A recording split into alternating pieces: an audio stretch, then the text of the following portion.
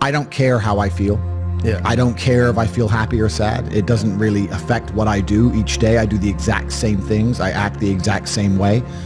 I don't care. Yeah. I don't put weight to the significance of the emotion. So I always consider myself a happy person, but if I woke up and I was slightly less happy one day than another, it wouldn't affect anything I do, and I wouldn't put any relevance to it. I'm human, and that's life. But truthfully, it doesn't matter if it's getting a girl or it's making money or it's getting status. It doesn't matter what it is. As a man, we live in hyper-competitive environments. I don't think enough men understand how competitive the world is. If you want a girl, you're competing against other men. You're not the only man who had the idea of getting that girl. There's no girl you're going to see and go, oh, I'll get that girl, and didn't cross anyone else's mind. Everybody else wants her. You have to outcompete other men. You have to be as competitive as possible.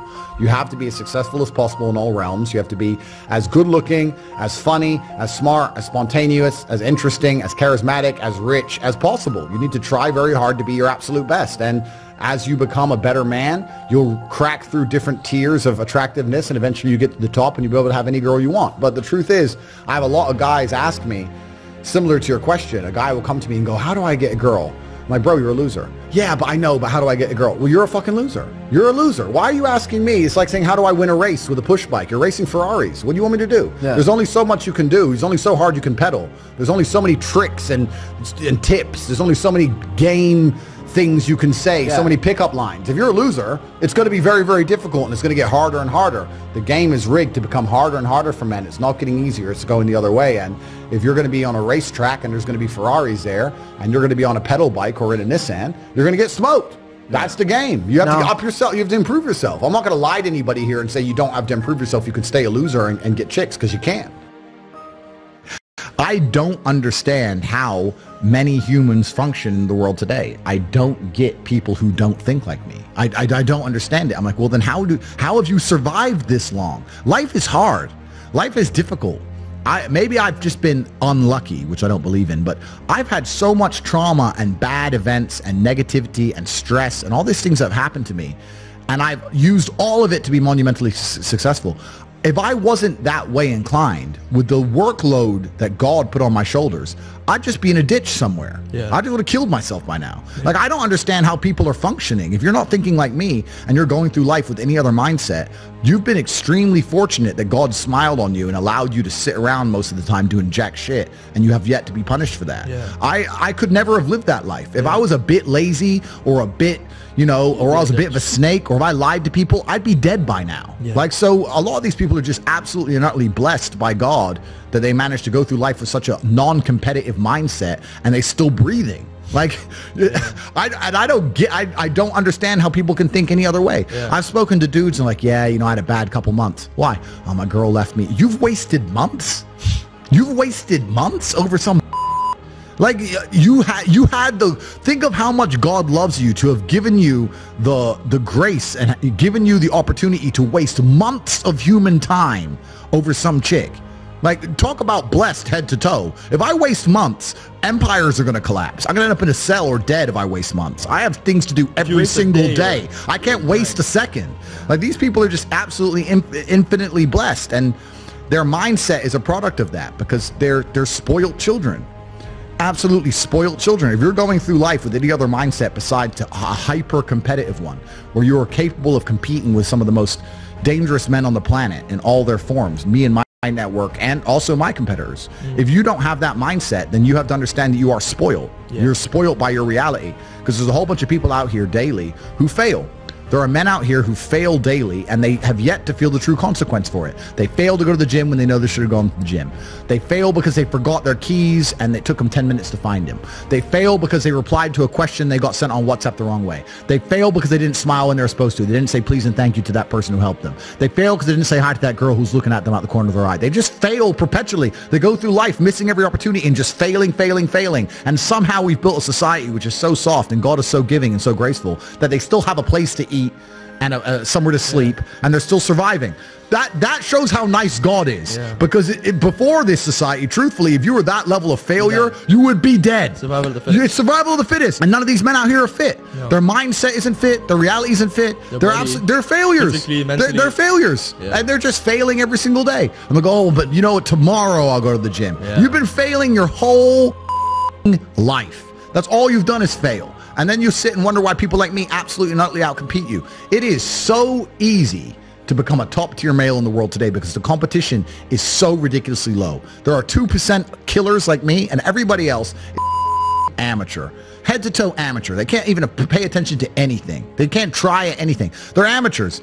And it's really mind-blowing to me because I've tried with all of my computational power to imagine having a mindset different to mine.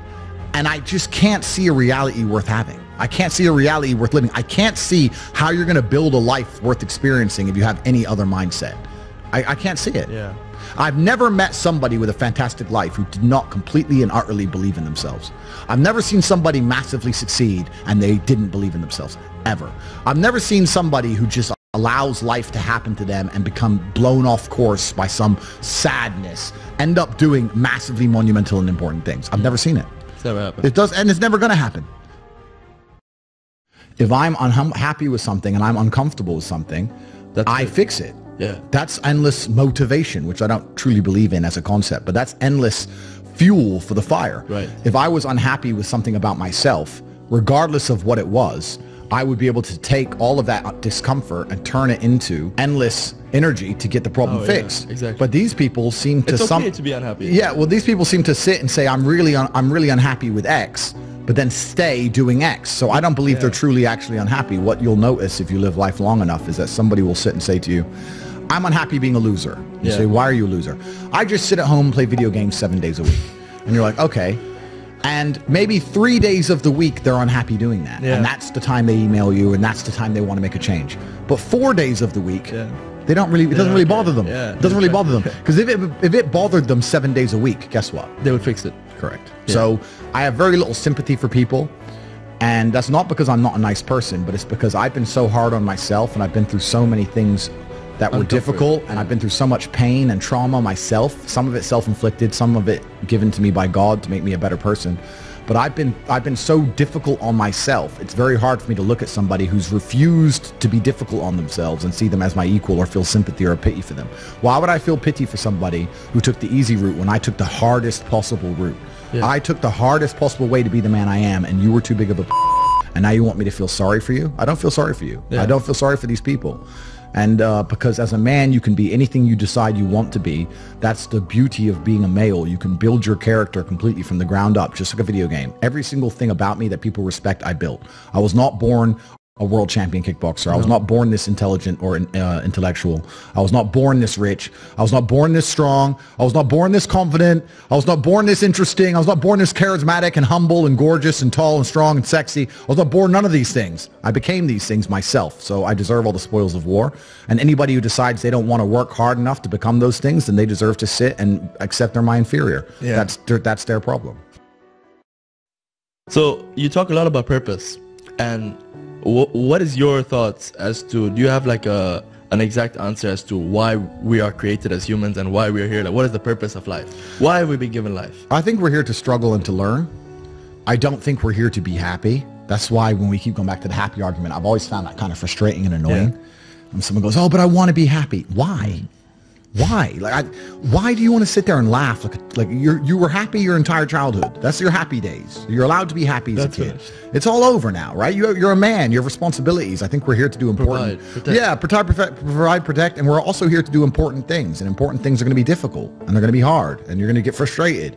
But that's what gives you purpose. I don't see anyone who's chasing happiness. I think that's a very feminine frame. I understand why some women just want to be happy. I don't know how it feels to be a girl, because I'm not one. But in my experience, I know women who just want to be happy. Yeah. Girls just want to have fun. Fine. But you're a man, right? And if you're a man, then it's absolutely an utterly different experience of life. I think we're here to struggle. I think we're here to endure pain. Yeah. I think we're here to just see how hard we are to kill. I think that going through terrible things and living through them and coming out the other side is one of the most fantastic things about being human. I think that it's almost like once you understand what life is really about, there's no emotion which isn't enjoyable. The only emotional state which can be seen as detrimental is feeling nothing at all. But if you're sitting at home and you're feeling truly heartbroken, at least you're feeling something, right? And I think that's the whole part of being human. I think we're here to struggle. I think we're here to go through pain. That's so I wake up each day and go, what can I attack? What problem can I solve? And look at history. Why did Genghis Khan wake up and want to conquer the whole world? Why did Napoleon conquer the world? Why did Alexander the Great conquer the world? Just wake up and just say, give me this, give me that. I want all of it. I need to, there's an army there. They're really big. We're better. It's intrinsic. Yeah. You need to go and conquer. That's the purpose of life.